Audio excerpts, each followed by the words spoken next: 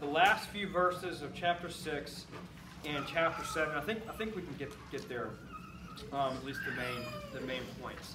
Before we begin, why don't we pray? Scott Cedar, would you pray for us? Sure. Heavenly Father, we praise your great name. We thank you for the fact that you are our guide, you are our King, and we thank you for the privilege that we just had of going before your throne of grace in worship and praise. And Father, we pray that you would be with Pastor Robert as he teaches us. May we have attentive ears, and may our hearts be open to your truth. We pray all these things in the name of Christ our Lord. Amen. Amen. Thank you. All right, so again, if you have your Bibles, open up to Zechariah, but probably just turn back to chapter 1, because I'm going to kind of walk us through the first 6 chapters, and then we'll be launching out. So we are studying this book, which was written by the prophet Zechariah after the exile in the year 520. At least the first part of the book takes place in the year 520. So this is, as I said, after the exile, and Zechariah is writing and is ministering to God's people, having returned from Babylon. They were discouraged. They were facing opposition from without. They were facing troubles, kind of an indifference from within, as we'll talk more about this morning. And so the Lord raised up Zechariah to give them God's word, to call them to repentance, to assure them of God's purpose and his plan, and to teach them also about the coming Messiah, to teach them more about the coming promised King. So we began in chapter 1. Chapter 1, verses 1 through 6 was an introduction. Look at verse 3 of chapter 1. Therefore you, Zechariah, say to them being the Israelites, the remnant that had returned from Babylon, we're about the year 520. Return to me, and I will return to you. That is, repent. Repent, and I will return to you. Fellowship and favor will be restored. Then, from verse 7 through chapter 6, there's a series of visions. The night visions, likely all given in one night in the year 520. 8 of them regarding the broad theme is the kingdom, regarding God's coming kingdom. The first vision was chapter 1, verses 7 through 17.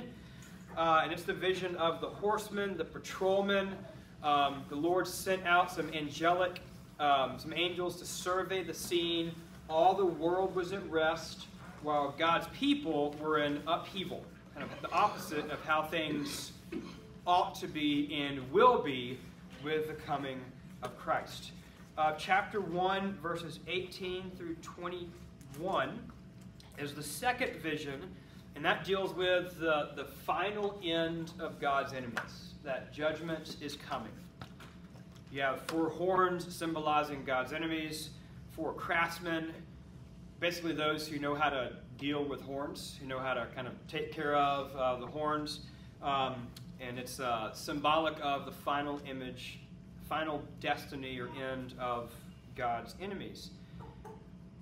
Chapter 2 deals with the flip side of the coin, the final end of God's people, which is the third vision. This was a glorious vision. Look at verse 4.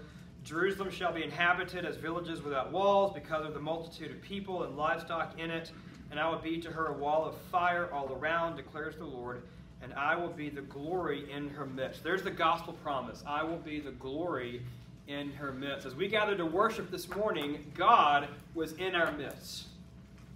He was in our midst in a unique way that he's not when I have my devotions tomorrow morning. He's in our midst by covenant promise, in a sense, in a special way, applying his word, the means of grace, to his children, to his church. Okay, that's vision 1 through 3. Chapter 3 is vision 4, Visions 4 and 5 they're the heart, they're at the core, they're right at the center, they're the hinge, kind of. Chapter 3 is that glorious picture of Joshua the high priest, who was one of the two leaders in the post-exilic community, and though he'll come more into play today. Joshua the high priest and Zerubbabel, who was the governor, who was the house of David, who was the king-like figure. So this was a vision of Joshua the high priest. He's clothed in filthy, dung-covered clothing. Satan appears at his right hand to accuse him, but then the Lord intervenes and says, Satan, rebuke you. And then his filthy clothes are taken off, and he's clothed with perfect priestly garments, a beautiful picture of our justification, that our sins are put on Christ, and his perfect, spotless robe of righteousness is given to us. Fifth vision, chapter 4, the vision of the lampstand. Zechariah sees a giant lampstand, and it is fueled by 2 olive trees. And it's a vision of how the Lord builds and grows his church. Zechariah chapter 4, verse 6, not by might nor by power, but by my Spirit, says the Lord. So those are the 2 central visions. Joshua, his being clothed with beautiful garments, and then Zerubbabel, the king, sees this vision. Verse 7, who are you, a great mountain before Zerubbabel? You shall become a plain, that the Lord builds his church by his Spirit. Okay, then the next 2 visions, vision 6 and 7, are in chapter 5. And these zero in on the covenant community. So we've been more broad, and a more broad, big picture. Vision 6 and 7 zero in more on the covenant community and dealing with the remnants of sin within God's people. The flying scroll, which is kind of that big banner that you see, when you're at the beach, this big kind of 15 by 20 banner with covenant curses on it. And then vision 7, the woman in the basket, the woman wickedness is trying to get out of the basket to do, to spread her wickedness amongst God's people, but she's shut in the basket, taken away to Babylon, which is where she belongs, in the city, the harlot, the city of Babylon. So there's visions 6 and 7. The last vision, which rounds them all out, we come full circle. It's kind of a parallel to vision 1, the 4 chariots. If vision 1, we see 4 horsemen. In vision 8, those horsemen have grown to tanks. So chariots, which are like the tanks of the ancient Near Eastern world, and they are on the move, and the Lord is going to patrol the earth and bring in his kingdom. It goes to the north and to the south, which is where the enemies of God would come from. Babylon, Assyria came from the north. Egypt came from the south.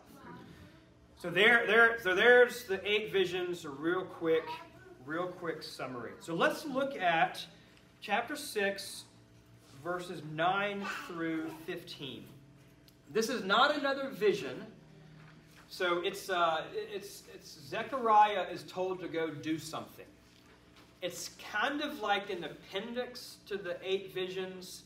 One pastor describes it as the key that kind of unlocks the 8 visions. And so let me read it, then we'll look at it for just a few minutes.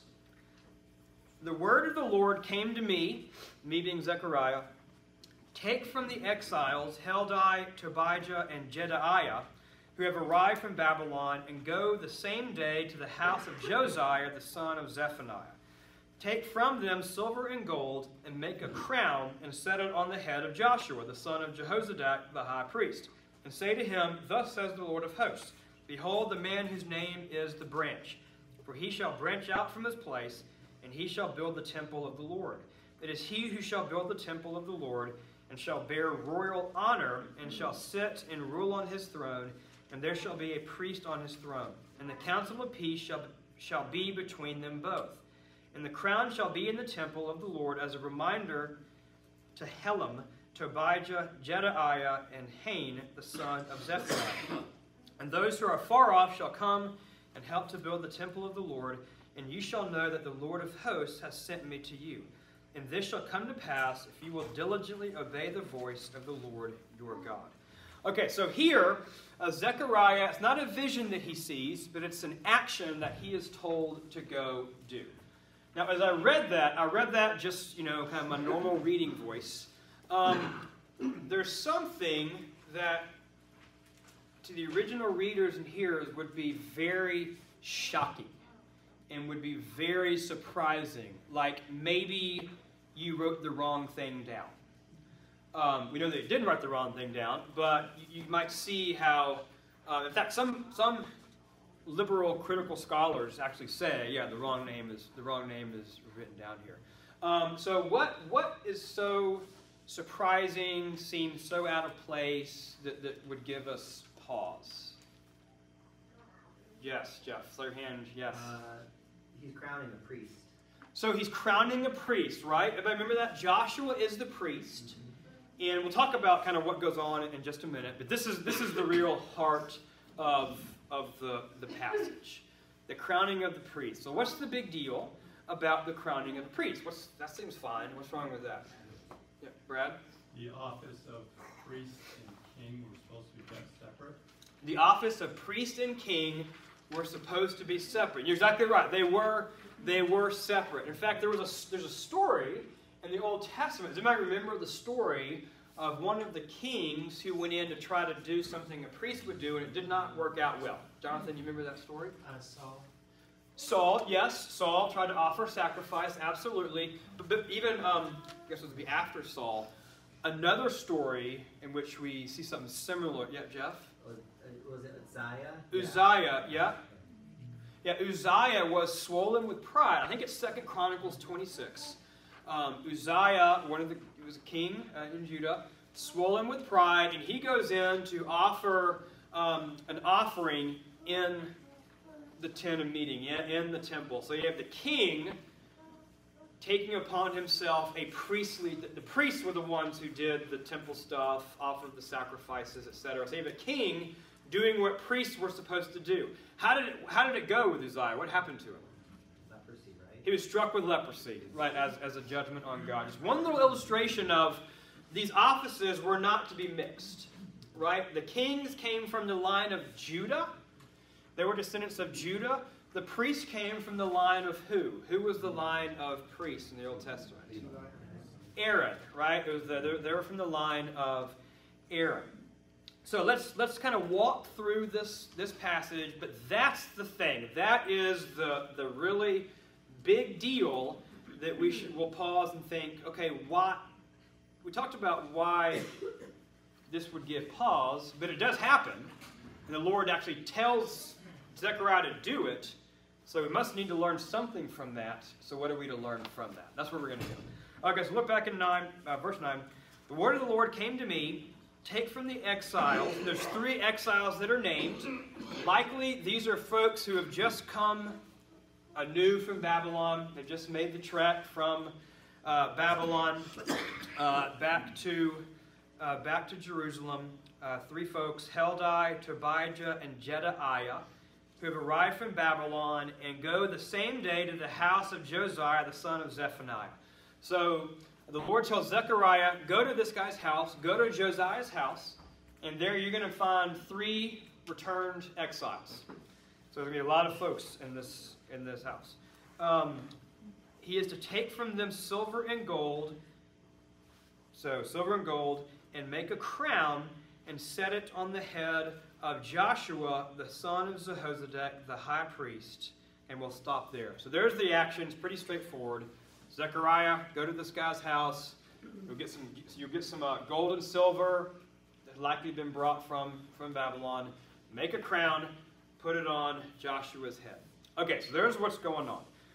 What can we learn from that? Or what should we learn from that? I'll just open it up. What can we learn from you have a priest being crowned? So any thoughts? What is that?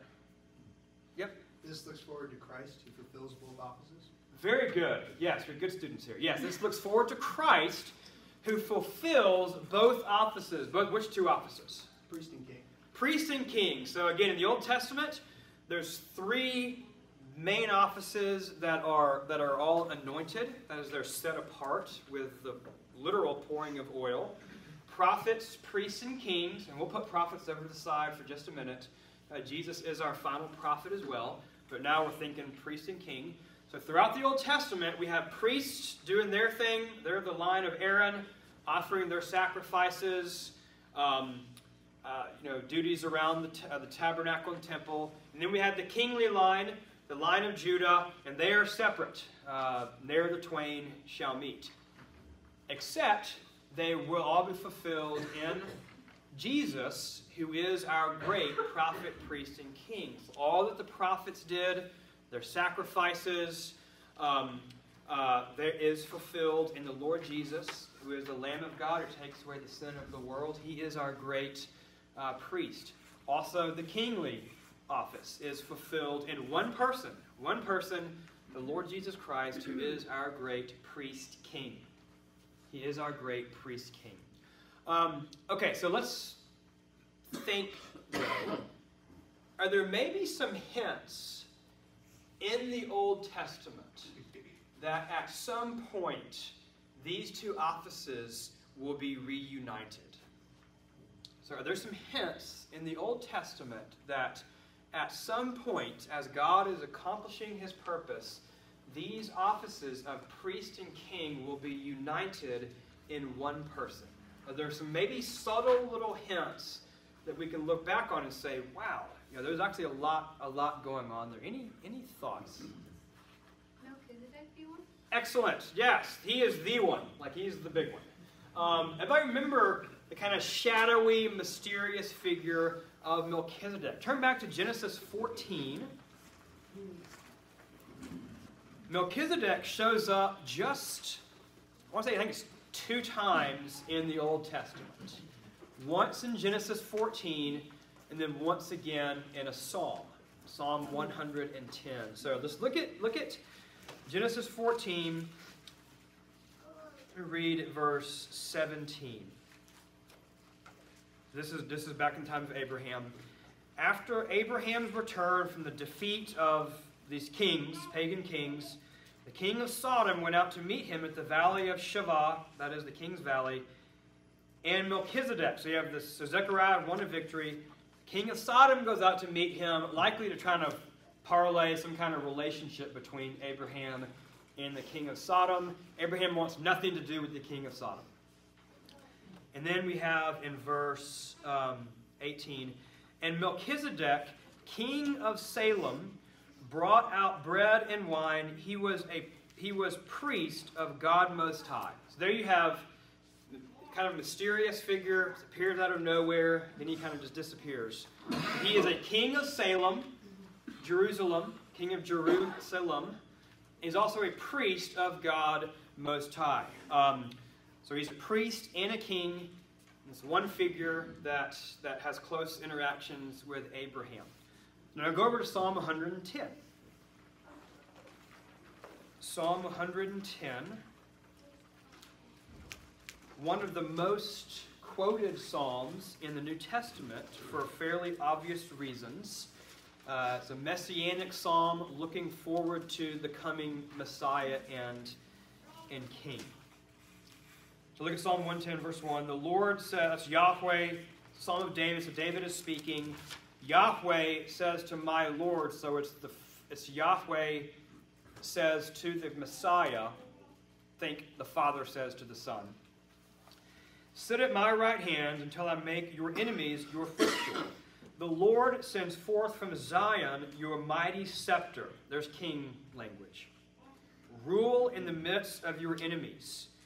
Your people, you Messiah, you King, your people will offer themselves freely on the day of your power in holy garments. From the womb of the morning, the dew of your youth will be yours. The Lord has sworn and will not change his mind. You Messiah, you King, are a priest forever after the order of Melchizedek. So we have Melchizedek, Genesis 14, who combines the priest and the king, We have Psalm 110, which looks back on Melchizedek and says the Messiah who is coming will also be a king and a priest after the order of Melchizedek. And then when you get to Hebrews chapter 7, which we won't take time to look at, Hebrews chapter 7 is an entire chapter which describes Jesus as our great high priest. And we get a lot of information about Melchizedek, who was kind of a type of the Messiah to come. So there are some little hints, not many, but some little hints that the Lord has given us in the Old Testament that these offices, these duties that we see in the priest, offerings, sacrifices, and the king ruling and defending, etc., will be brought together in one person. Everybody on board? Everybody following? That's a really big deal.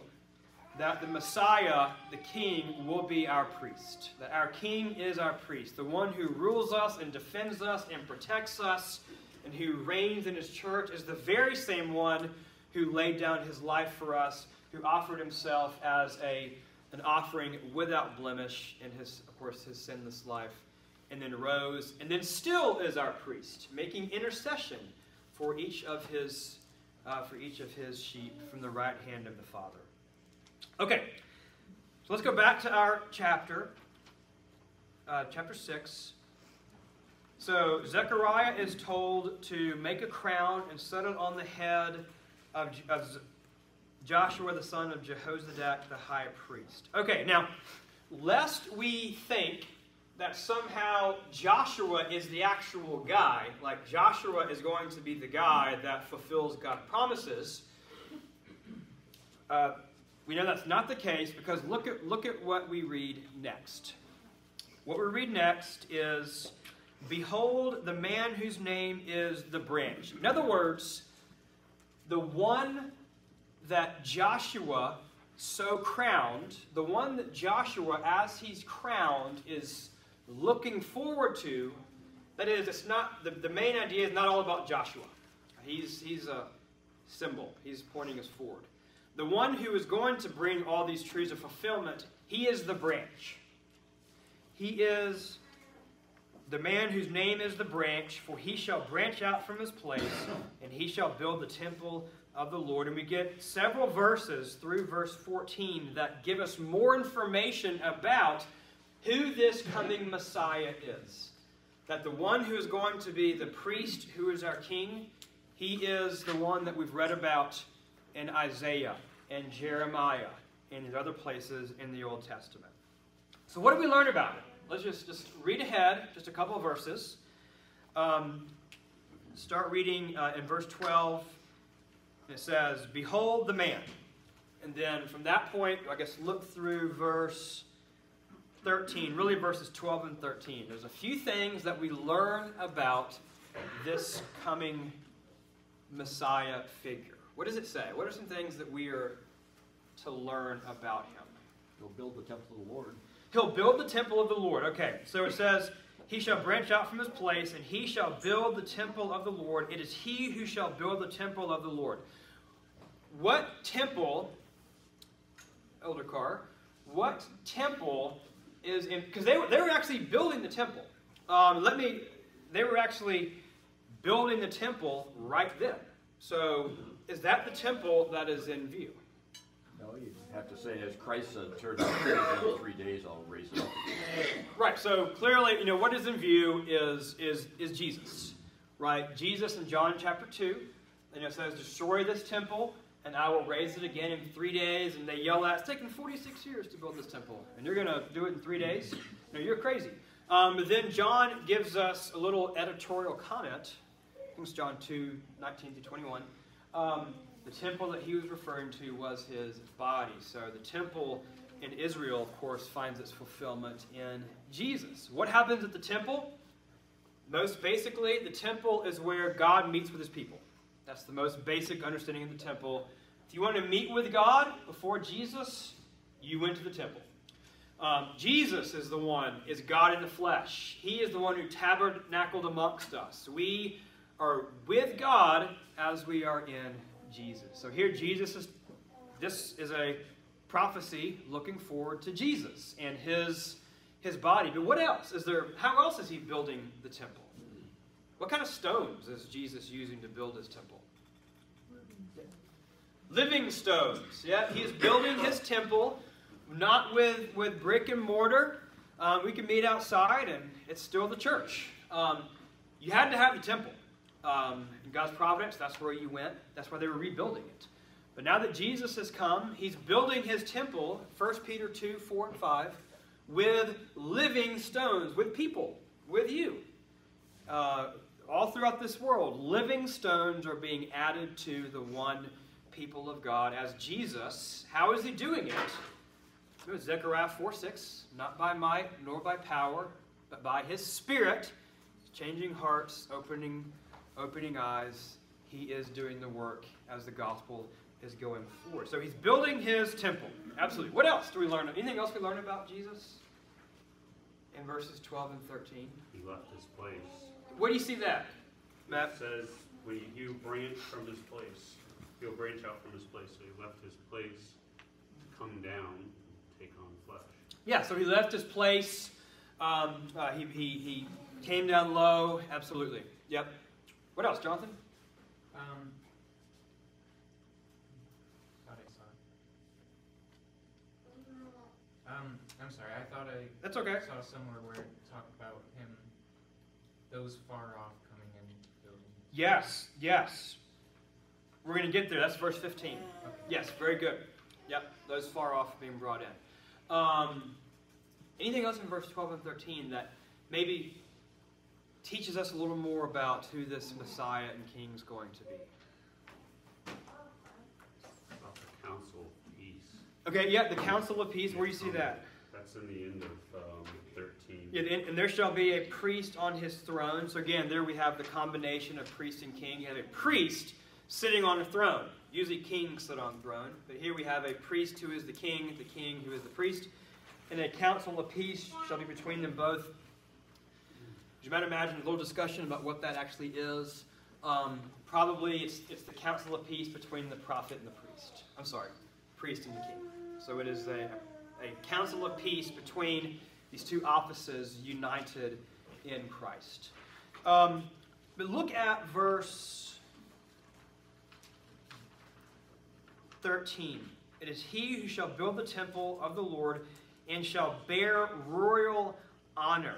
That's language of glory and majesty that, again, finds its fulfillment in Jesus. As Jesus, as Hebrews 1:3 tells us, is the very effulgence, a very full, big word, effulgence. The full manifestation of the glory of God is in Jesus Christ. He is the very effulgence of the glory of God. So our Savior, our priest and king, he is that because he is God. And he is God in the flesh. He is the fullness of God, dwells in Christ bodily. Colossians chapter 2, verse 9. So that speaks to Jesus' glory and his majesty that this morning, it was the glory and the majesty of the risen Christ that knocked Saul on his rear, and his heart was changed. It wasn't there Jesus in the manger. There was Jesus in the full manifestation of his risen and exalted glory that confronted Saul, who became Paul.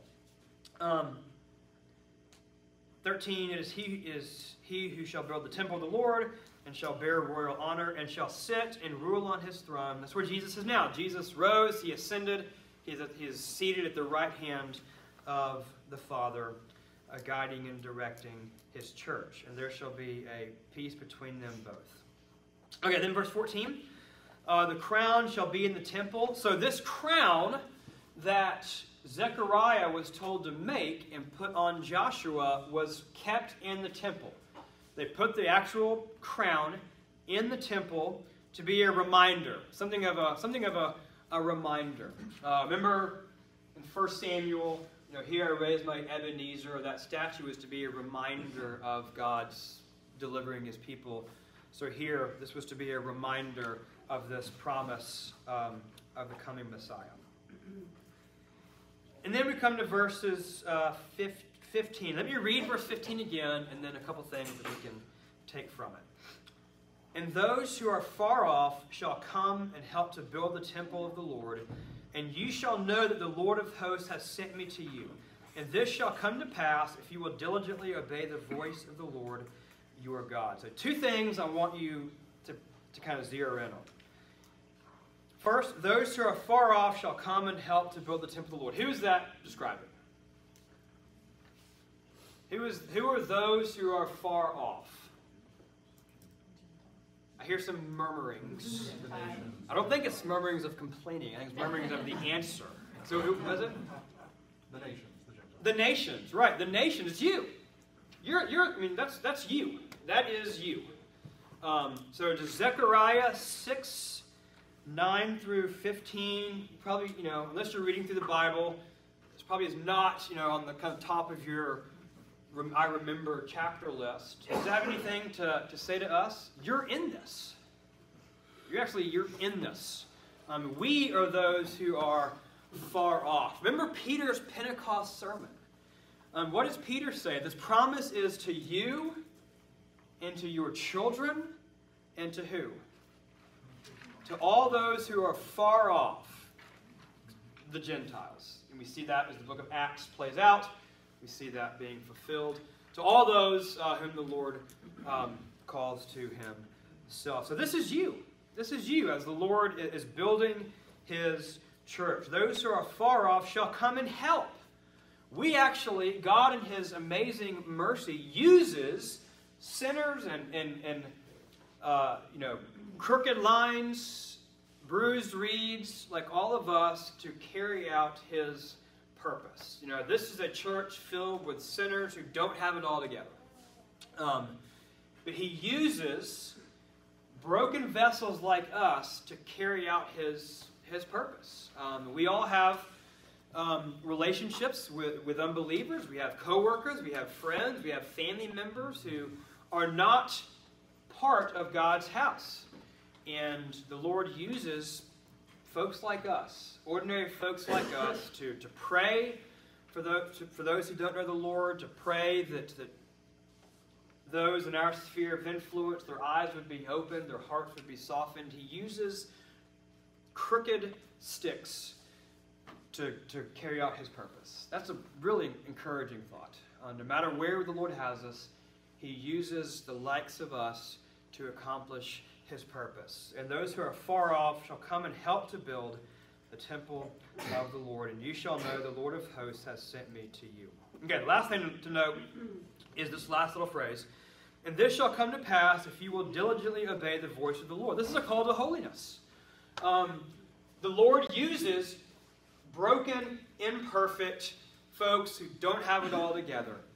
But we are called to pursue holiness, and we are called to pursue righteousness and to grow in God's favor. And as we do so, the Lord will use us more and more. This is an Old Testament, in a sense, call to holiness, which we see, 1 Peter 1:16, be ye holy as I am holy.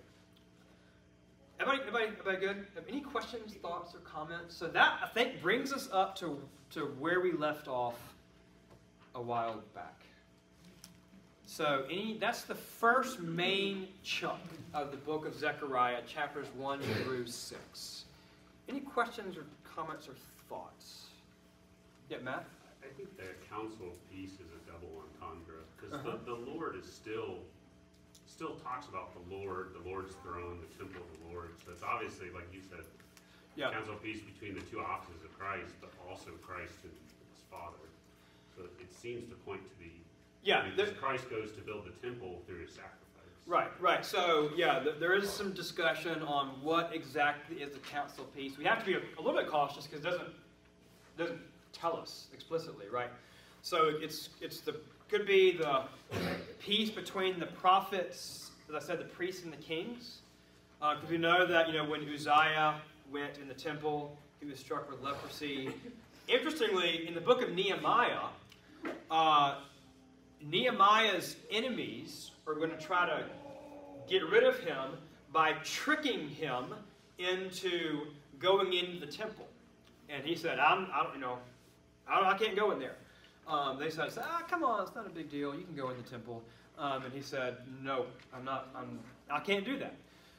So it could be, the priest and king. It could be, as he said, what's called the covenant of redemption, right? That pact between the members of the Trinity to redeem a people. We just don't know for sure. There's a lot of things that would work, would fit. So anything else? Okay, I want to just introduce where we're going. I don't want to get too far. We have about 5 minutes or so left. Let me kind of tell you where we're going to go. So Zechariah, we can break up, broadly speaking, into 2 halves. Chapters 1 through 6 is part 1. The general idea is the kingdom, the coming kingdom. Part 2, chapters 9 through 14. And the general theme is the coming king. So we'll see more of the prophecies that we're more familiar with around Christmas time, for example, and around Easter, Good Friday and Easter. Those come from the second half of the book, chapters 9 through 14. So the kingdom, 1 through 6, the king, 9 through 14. But there's 2 in the middle. Chapters 7 and 8, which are kind of a hinge, kind of a transition. They're to be taken together, and there's something of a sermon. There's something of a sermon that Zechariah preaches to God's people. So I'm just going to read and kind of set up the question of chapter 7, but I don't want to get too far into it just with a couple minutes left. So let me read the question, and then I'll give you some stuff to think about in the week to come. So in the 4th year of King Darius, so we've now moved 2 years later. So we are 2 years after chapters 1 through 6. We're in the year 518. So we're a couple of years after the night visions, and we're a couple of years before the temple will be rebuilt, will be finished, in 515. So we're in between 520 and 515. So we're in the year 518. So in the 4th year of King Darius, the word of the Lord came to Zechariah on the 4th day of the 9th month, which is Chislev. Now the people of Bethel had sent Sharezer and Regem-Melech and their men to entreat the favor of the Lord, saying to the priests of the house of the Lord of hosts and the prophets, should I weep and abstain in the 5th month, as I have done for so many years? Okay, so here's the question that we're going to think about more next week. So this town of Bethel, the city of Bethel, sent some representatives to the prophet with a question. Do we need to keep fasting? So, after the folks from the exile returned back, they initiated a series of fasts to commemorate the destruction of the temple. Fasting in the Old Testament was a sign of mourning and repentance and contrition. So their question was, now that the temple is being rebuilt, should we keep fasting? That's the question. And the Lord never answers their question.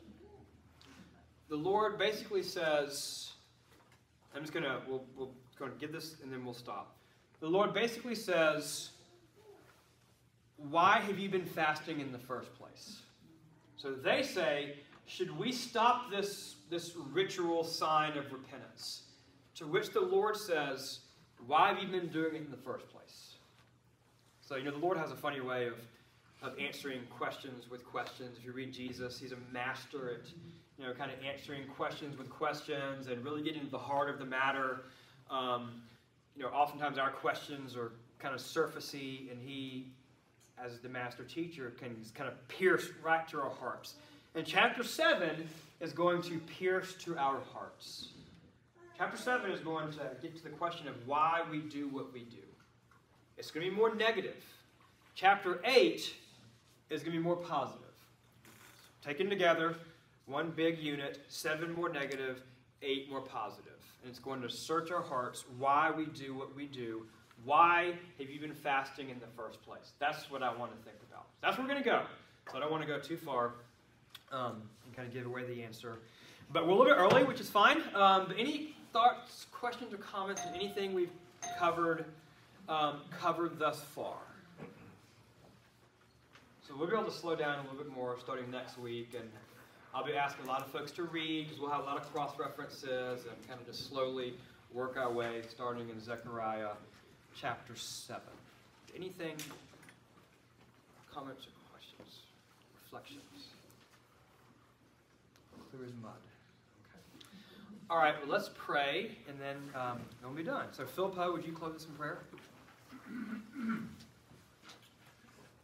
Our Father, we thank you for your word and these prophecies of our Lord and His coming kingdom and the future at that time building of the church, of which you have made us living stones.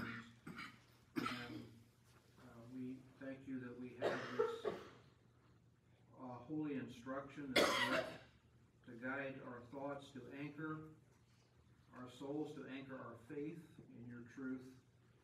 And we pray you will continue to give us your blessing as we study these prophets. We pray in Christ's name. Amen. Amen. Thank you. Thank you, everyone, for paying good attention. We'll pick it up next week.